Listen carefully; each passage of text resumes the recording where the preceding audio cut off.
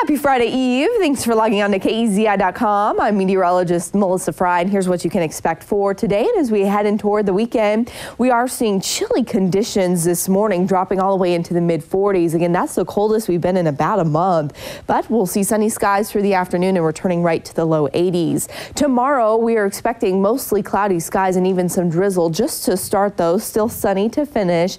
And then just in time for the weekend, sunny skies, no rain or any storms in sight. And those high temperatures returning back into the mid-80s. Thanks for logging on to KEZI.com, and I hope you have a great day.